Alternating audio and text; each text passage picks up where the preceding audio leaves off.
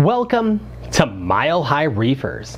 I'm Scott Anderson, and today we're going to talk about the top 10 corals we could lose if wild collection went offline.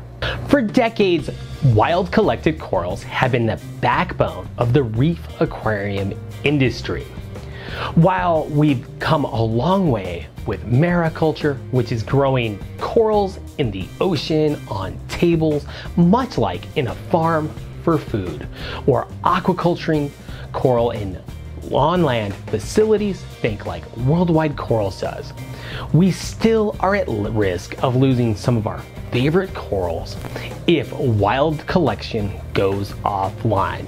So let's take a look at my top 10 corals I'm afraid we could lose if the wild collection goes away. First up on my list are wall euphyllias, like wall hammers and wall frogspon. These are some of my absolute favorites. In my opinion, the absolute prettiest hammers are the wall variety, but they're big single heads that don't like to be cut. They make number 10 on our list because currently they are readily available in the hobby, so there will still be quite a few available even if wild collection goes offline. And they can also be fragged. But fragging these is risky. The way you frag them is basically you take a saw, you cut them in half, and mortality rates are relatively high. That means wall euphyllia really aren't great for aquaculture and mariculture, but it can be done. And as popular as these corals are, I think we'll work on it and we'll find a way. The other thing that's going to hold the wall euphyllia back is their slow growing. So even if you cut it to get a new piece, is going to take a long time. So wall euphyllia are definitely number 10 on my list as one we could lose. Number 9 on this list is lobophilia and symphilia. These are your fleshy brain corals. They're absolutely beautiful, but they are notoriously difficult to keep, especially the Australian varieties. But they are so numerous with so many different varieties out there, and they're readily available in the hobby, that there will be some aquaculture and some mariculture in the future. The problem is they grow really slow, they don't like to be cut, and they're notoriously difficult. So other than those few varieties that actually work well for either mariculture or aquaculture, we really won't see too many lobophilia or symphilia in the hobby without wild collection. At number 8 on this list is the fox coral. Fox corals are very closely related to bubble corals. They look like giant underwater flowers. They're one of my favorite LPS. Not a ton of color variation in them, but they are absolutely gorgeous. The downside is though, they're slow growing, they're already relatively rare in the hobby, and they're not the best fraggers. They can be fragged. Mine upstairs, as you can see, as it's grown, it's kind of got a skeletal line that can be fragged, and you can also cut straight through the middle of one of the polyps. Problem is, by doing it, you increase the risk of death by fragging. So fox corals are number 8 because they're difficult to mariculture and difficult to aquaculture. Number 7 on this list is Trachyphilia. Trachyphilia is another single polyp LPS coral that is slow growing and just doesn't lend itself to fragging. The bright side is they're pretty easy to keep, they're super long lived, and they are readily available in the hobby. So if they go away, we'll have them for quite some time. The downside is they're a terrible candidate for aquaculture and mariculture. Number 6 on this list are the Croc Island Scullies. These are from a small area in northern Australia, and the collectors who get them literally have to swim through crocodile-infested water, hence the name of the coral, the Croc Island scully. These are yet undescribed by science, but it's thought they're not even a scully, and that they're much more closely related to Acanthophilia.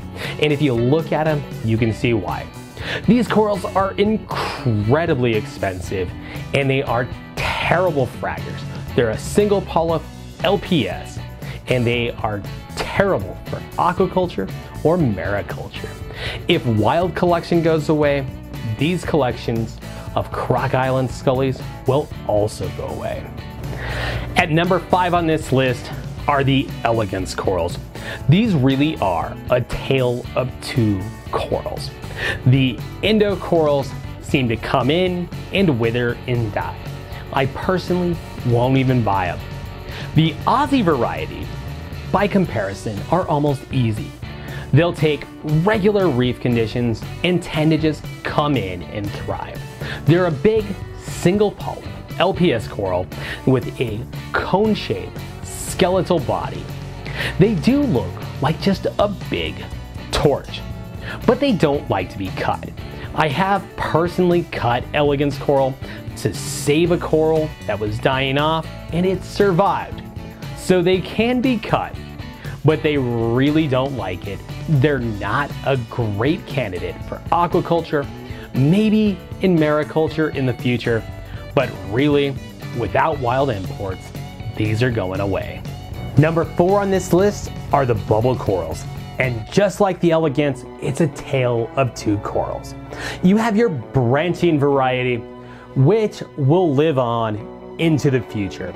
The branching variety, they grow slow, but you've got a skeletal line you can cut, so they are fraggable.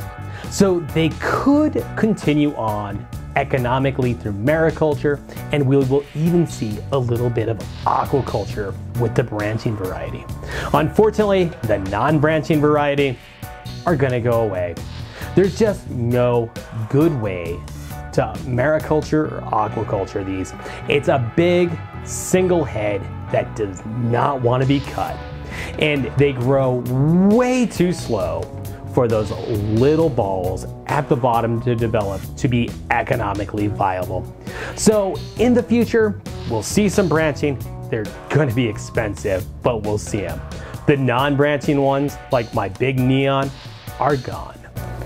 At number 3 on this list, it's Cinerina. It's part of the Lobophilidae family. It's a big, single-headed, fleshy coral. These tend to come in greens, browns, and reds. Though I am hearing that there are reds with green centers out there that I really want. But they're slow growing, they don't take to fragging. So without major advances in sexual reproduction, the Cinerina is one we will no longer be able to get. Advances in mariculture or aquaculture. At number 2 on this list, it's Scolemia australis. These are absolutely stunning LPS corals. The best and brightest command prices in the thousands of dollars. The downside is, well, they're really slow growing, single polyp LPS corals. Unlike a lot of LPS corals, these will survive cutting.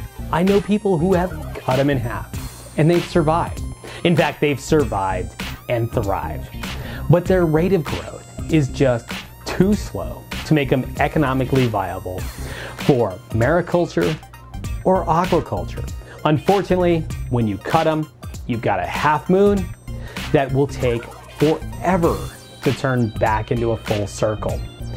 But this is kind of how Frankenscullies were made. People would take 2 scullies, cut them in half, put the 2 pieces together, and sometimes they would fuse. So they can be cut, they can live, but the rate of growth is just too slow. So unfortunately, without advances in sexual reproduction, it's unlikely that these will be commercially viable for mariculture or aquaculture. Number 1 on this list is Acanthophilia. They're very closely related to Scolemia. In fact, for many years, they were classified as a scully. But these days, Acanthophilia is its own family, and you can see why.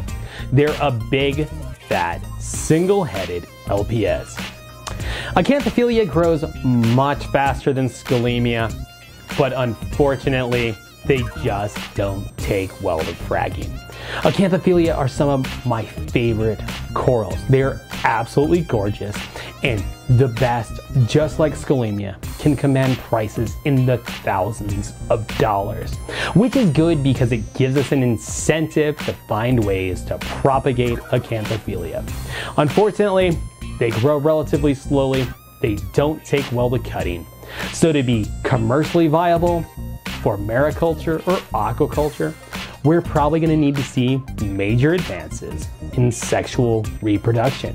At this point in the video, you've probably noticed that all the corals I've picked are large polyp, single polyp LPS corals that grow really slowly and just don't like to be cut. And really, it's an entire type of coral that we're at risk of losing. The good news is I don't think wild collection's going away anytime soon. Australia continues to do a great job managing their fisheries. Indonesia's a bit of a mixed bag. There's some previously wild collected stuff going out, although the laws on how this is going to go forward are iffy at best. I always have hope that Fiji will reopen, and we've got a couple new countries coming online that'll be shipping out LPS in the future. And of course, Vietnam keeps giving us those awesome soft corals.